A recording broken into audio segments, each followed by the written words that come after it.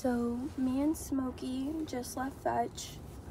He had an appointment with the ophthalmologist, to the eye specialist, because he's been having this problem that's been going on since July of last year. Can you show the camera, Papito? Hey, can you stand him? You showed him your eyeball? He's leaking right now. But he's had this problem since July of last year. I've taken him twice to a clinic in Bartow, and they've given me medications both times, different medications. The first one, we used it and it went away for about 2 weeks and then came back. The second medication that they gave me just didn't help at all. And so they finally referred me to see the people here in Brandon fetch, and we waited about a good month for his appointment.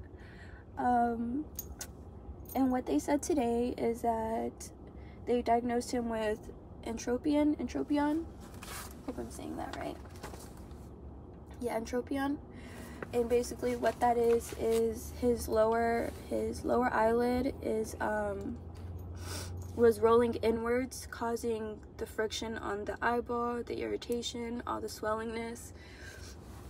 And with all that going on, his cornea ruptured and healed. It healed properly, so that's good. That's a good thing.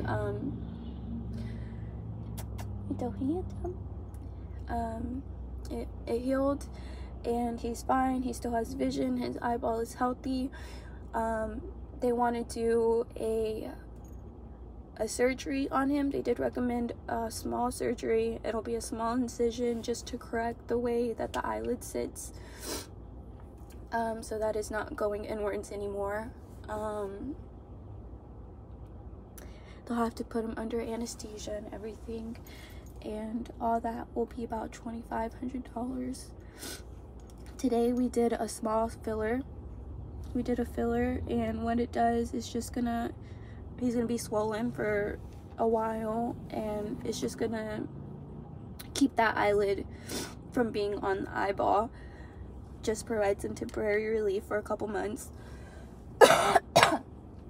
And in the meantime, hopefully we can get the money so that we can get surgery for my baby. We can get Smoki into surgery and get this all fixed, because it has been a journey figuring out, well, not knowing what exactly has been going on with him. And so I'm glad today we were able to get some answers and finally be able to get the right treatment that he needs. Without the surgery though, he will be most likely lose his eyeball, and we don't want that to happen. What, babies? We don't want that to happen.